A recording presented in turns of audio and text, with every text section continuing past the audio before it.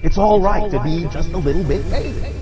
Being creative is being a little bit crazy in just the right vibration. With that in mind, you should understand God's completely insane.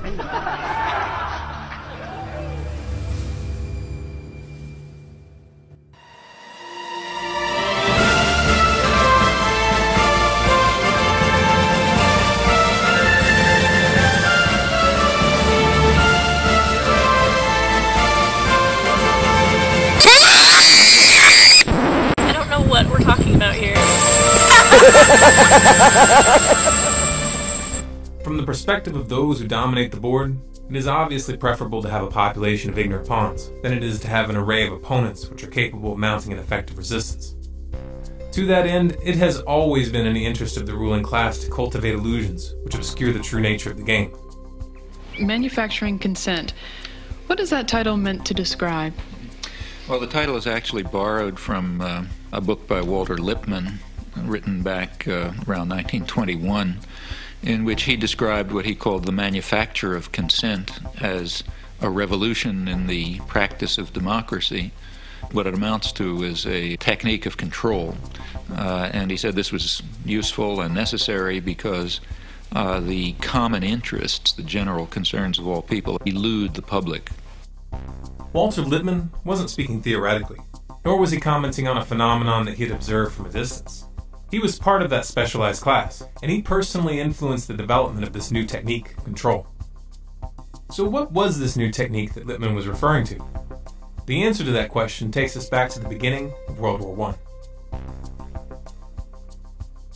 In 1917, Woodrow Wilson formed the Committee on Public Information, also known as the CPI. It was a propaganda agency, and its purpose was to build support for the war with the American people.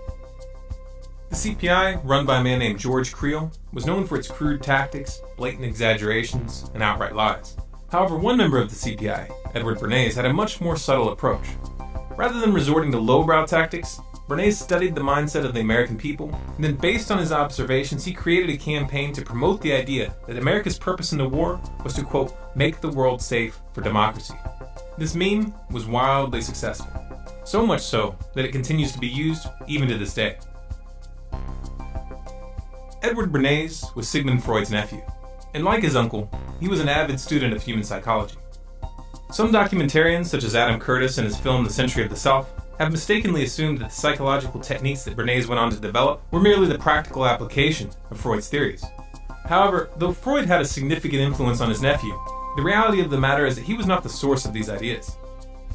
Sigmund Freud, Edward Bernays, and Walter Lippmann all subscribed to a school of thought that was first put forth in 1895 by a French social psychologist named Gustave Le Bon. Le Bon wrote several books, the most famous of which was entitled Psychologie des Foules.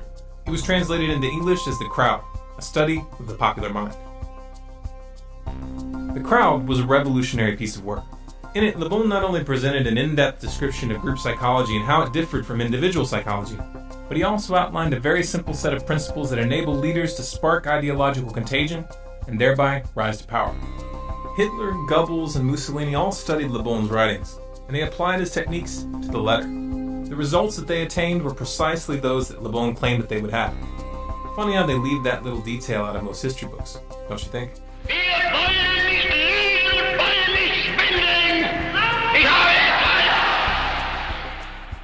Sigmund Freud's book, Group Psychology and the Analysis of the Ego, was in fact a direct critique of the writings of Gustave Le Bon and William McDougall, which focused on the relationship between individual psychology and group psychology, and explained how human groups can be controlled for long periods of time through the manipulation of group identity, belief systems, and social structures. Edward Bernays studied the writings of Freud, Le Bon, Wilfred Trutter, Walter Lippmann, and many others.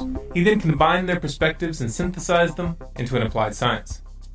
The success of his Make the World Safe for Democracy meme during the war, both at home and abroad, planted the seed of an idea in Bernays' mind. Could group psychology tactics be applied during peacetime? When I came back to the United States, I decided that if you could use propaganda for war, you could certainly use it for peace. And propaganda got to be a bad word because of the Germans using it. So what I did, was to try to find some other words. So we found the word Council on Public Relations. In 1919, Bernays opened the world's first public relations office. He named his agency the Council on Public Relations. It occurred to me that any young debutante who was aware of the times and of herself as a woman being discriminated against would be delighted to walk in the Easter parade with her beau to dramatize the idea that cigarettes were indeed torches of freedom, to validate and to invalidate the taboo against women smoking. So I called up a debutante friend of mine, asked her to get another friend and two young men whom they liked, and I also instructed them on how to give information about what they did to the newsreels, weekly newsreels, to the newspapers, to the three important press associations, the AP, the United Press, and International News Service, and to walk from 34th Street to 57th and back and forth, lighting torches of freedom to protest man's inhumanity to women by a taboo against smoking. Next morning, there wasn't a newspaper in the United States, even the New York Times had a front page story, "Debutantes light torches of freedom to protest man's inhumanity to women by a taboo against smoking, lighting cigarettes in their walk." The interesting thing to me was that within 3 days, the newspapers, without any intercession on my part, published accounts that women were smoking in Union Square in San Francisco, in Union Square in Denver, and on the Boston Commons. This was Bernays' specialty, engineering social trends for clients, and he was very, very good at it. Perception was now a commodity, for sale to the highest bidder. What made Bernays so successful was his skill in applying 3 psychological tactics. 1. Creating carefully calculated associations with the subconscious fears and desires of individuals. 2.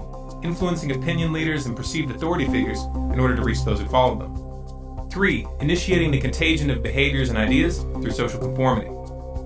Bernays wrote several books promoting these psychological tactics, including Propaganda and Crystallizing Public Opinion. In these books, he specifically encouraged governments and corporations to use his methodology to manipulate public perception. This suggestion did not fall on deaf ears. His techniques worked so well that they were adopted by virtually every sector that sought to influence the public. Media, politics, advertising, even the military. As Walter Lippmann had indicated, it was a revolution. Joseph Goebbels, Hitler's propaganda minister, found Bernays' approach very useful. Bernays acknowledged this fact in his 1965 autobiography entitled Biography of an Idea, where he wrote, "Karl von Wiegand, foreign correspondent of the Hearst newspapers, an old hand at interpreting Europe and just returned from Germany, was telling us about Goebbels and his propaganda plans to consolidate Nazi power. Goebbels had shown Wiegand his propaganda library, the best Wiegand had ever seen. Goebbels, said Wiegand, was using my book Crystallizing Public Opinion as a basis for his destructive campaign against the Jews of Germany. Obviously, the attack on the Jews of Germany was no emotional outburst of the Nazis, but a deliberate, planned campaign."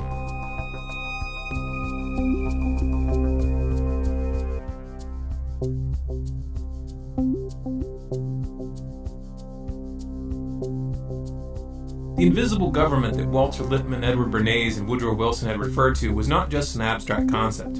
It was a very real and concrete reality, and they were well positioned to comment on it because they directly participated in its creation. It all started as an inquiry. The inquiry, to the select few who knew, was a group of 150 men assembled by Woodrow Wilson to gather the data that they thought necessary to, quote, make the world safe for democracy after World War I was over. Among the known members of the inquiry were Walter Lippmann, Paul Warburg, better known as the father of the Federal Reserve, and Edward House, Wilson's closest advisor, the man responsible for convincing Wilson to sign the Federal Reserve Act in 1913. From 1917 to 1918, the group compiled over 2,000 documents to be used during post-war negotiations. The most famous of these was the 14 Points document, authored by Walter Lippmann, which proposed the creation of the League of Nations, the predecessor of the United Nations. Then, to my surprise, they asked me to go over with Woodrow Wilson to the peace conference. And at the age of 1926, I was in Paris for the entire time of the peace conference that was held in the suburb of Paris, and we worked to make the world safe for democracy. That was a big slogan. After the Paris Peace Conference in 1919, a portion of the inquiry met at the Hotel Majestic with a number of British diplomats to discuss the forming of a permanent institution. This meeting eventually led to the decision to join forces with a group of high-ranking officers of banking, manufacturing, trading, and finance companies led by Elihu Root, a powerful corporate lawyer who was also a former United States Secretary of War and leading advocate of America's entry into World War I. On July 29, 1921, the merged group filed a certification of incorporation, officially forming the Council on Foreign Relations, also known as the CFR. The CFR went on to build a membership comprised of the world's most powerful business leaders, politicians, and corporations. Among the corporate members are Goldman Sachs, JP Morgan, Chevron, Exxon, Shell, BP Oil, General Electric, Raytheon, Lockheed Martin, Northrop Grumman, Boeing, Bloomberg, Rothschilds North America, and DynCorp International. You can find a complete list on the CFR website. It's good to be back at the Council on Foreign Relations. As Pete mentioned, I've been a member for a long time and was actually a director for some period of time. I never mentioned that when I was campaigning for re-election back home in Wyoming. Thank you very much, Richard, and I am delighted to be here in these new headquarters. I have been often to, I guess, the mothership in New York City. But it's good to have an outpost of the council right here down the street from the State Department. We get a lot of advice from the council, so this will mean I won't have as far to go to be told what we should be doing and how we should think about the future. John Foster Dulles, Secretary of State under President Eisenhower, is listed as one of the founding members of the CFR on their own website. It was Dulles that convinced Eisenhower to use the CIA to topple the democratically elected Prime Minister of Iran, Mohammad Mossadegh, in 1953. The Shah, the puppet who was installed in his place, was a brutal dictator. He enjoyed full support from the U.S. government until he was overthrown in the Islamic Revolution of 1979. Dulles was also the man behind the 1954 CIA coup in Guatemala, and remember, Bernays ran the propaganda for that operation. The tactic that Bernays chose was to convince the public that the Guatemalan government was backed by the Soviets. Nada menos que John Foster Dulles, que era el secretario. No less a figure than John Foster Dulles, head of the State Department, was part of the firm of lawyers acting for the United Fruit Company. His brother Alan was the head of the CIA. So it didn't take much of an effort on their part to persuade their president, a military man, Mr. Eisenhower, to give them the green light to overthrow Arbenzi's government. Once again, Bernays set a trend, and for the next 40 years, the U.S. government would use the specter of communism to justify invasions and covert operations around the globe.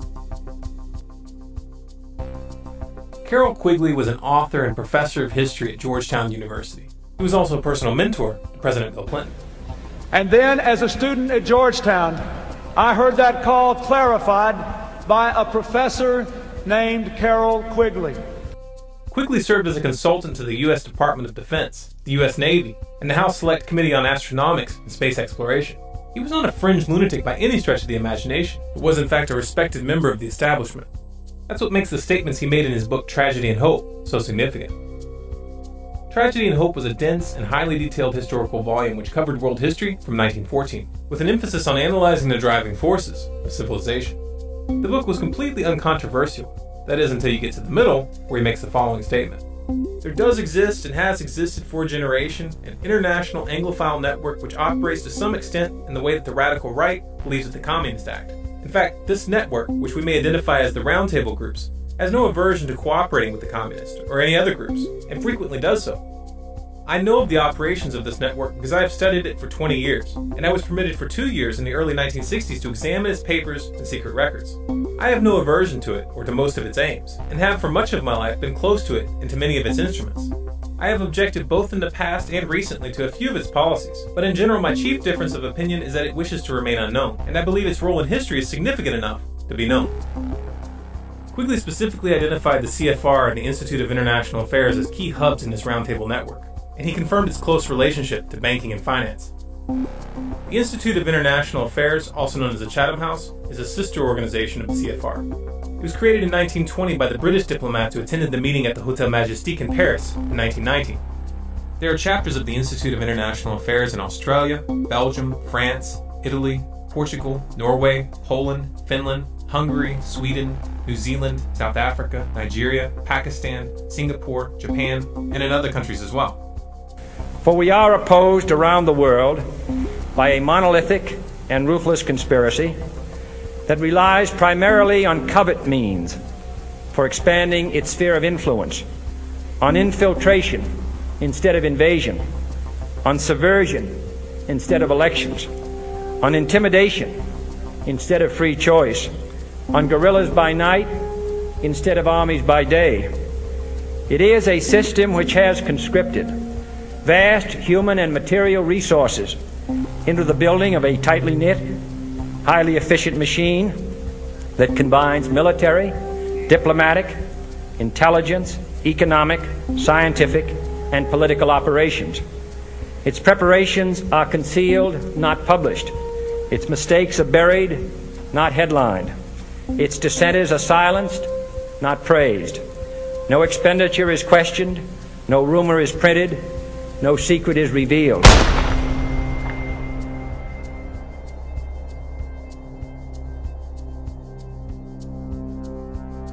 The secret to the power that the Council on Foreign Relations and the other roundtable groups wield lies in a clever application of the techniques that Bernays developed. They target individual psychology by cultivating a sense of exclusivity and prestige, which plays upon people's desire to feel important and powerful. Like Bernays, they manipulate the public indirectly by targeting opinion leaders and authority figures. By influencing their membership, which is comprised of men and women in the highest levels of government, business, and finance, they hijack the phenomenon observed in the Milgram Authority experiments while bypassing the electoral process. Most of the meetings held at the CFR are run under Chatham House rules, meaning that the ideas discussed there may be used and spread by those present, but no one is allowed to mention where those ideas came from. I would like to remind the audience, it says here, that this meeting is not for attribution. This means that participants are welcome to make use of the information received at the meeting, but neither the identity of the speakers nor that of any other participant may be revealed, nor may one cite a council meeting as the source of the information.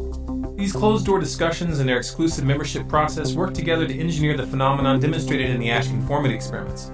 New members must be nominated by an existing member, seconded by 3 members, and approved by the board of directors. This process ensures that ideological continuity is maintained as social conformity brings new members into line with the group.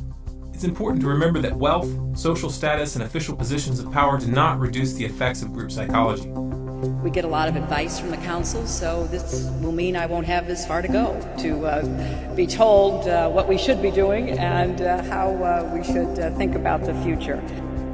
To put it in simple terms, the politicians aren't the ones calling the shots. They're just puppets. Voting the bums out doesn't work, and it hasn't for a long, long time. Now you know why. Even if we remove every single corrupt oligarch from the councils of government, we will end up right back in the same situation unless we deal with the psychological underpinnings of our enslavement. But how do we do that? How do we reach the group mind and shake the crowd from its slumber? Group psychology is a weapon, and like all weapons, it is capable of being used for good or for evil. For many years, it has been in the wrong hands. It has been hidden from the public and used against them. It's time for the people to pick up that weapon and use it to free themselves. It's time to start studying. Read Gustave Le Bon's books, The Crowd and Psychology of Revolution. Read Edward Bernays' books, Propaganda and Crystallizing Public Opinion. And read Gene Sharp's books, From Dictatorship to Democracy and National Security Through Civilian-Based Defense. Learn the theory, learn the techniques, and start using them to spread the truth rather than hiding it. Start using them to prevent wars rather than start them. Start using them to stop the militarization of the police and to end the surveillance state. Use them to bring this corporate mafia to its knees. Some of you may find this proposition frightening. This is dangerous stuff. These are ideological M16s with boxes of ammunition. If even a few motivated individuals started using these techniques effectively, it could seriously disrupt the balance of power. But that is exactly what's needed. I challenge you to look around. Look at the state of the world. Look at where these psychopaths are taking us. If you do not feel the imperative to change the course that we are on, then you're not paying attention.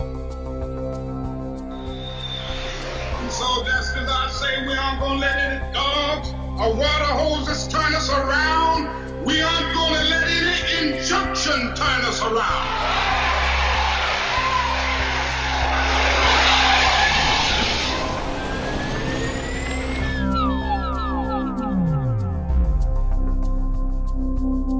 If you feel as strongly as we do that the public needs to see this information, then make a commitment to get this film into the hands of as many people as possible.